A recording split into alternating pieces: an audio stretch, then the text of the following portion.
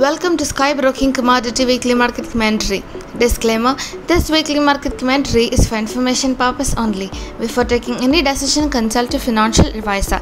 Major data of this week has economic and inflation related data, and the major events like US Fed Chairman Mr. Powell speaks and Europe ECB President Lagarde speaks on Thursday.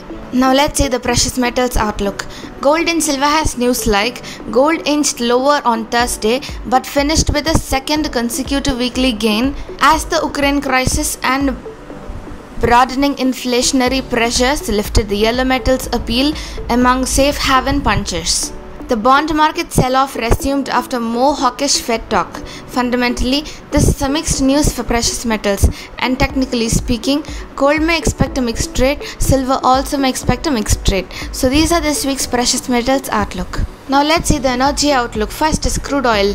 It has a news like sales at gas stations were up by 8.9% respectively from the last month.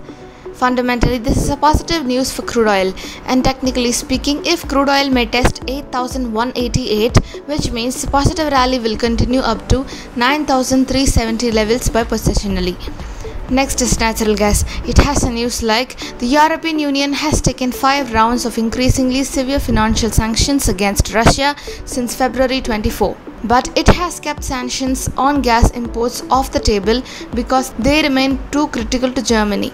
Fundamentally, this is a positive news for natural gas, and technically speaking, natural gas remains in the positive trend. So these are this week's energy outlook. Now let's see the base metals outlook. First is copper. It has a news like producers are increasingly finding it hard to transport their copper out of operation sites in the Democratic Republic of Congo (DRC) due to truckers choosing to stay away from the country's border.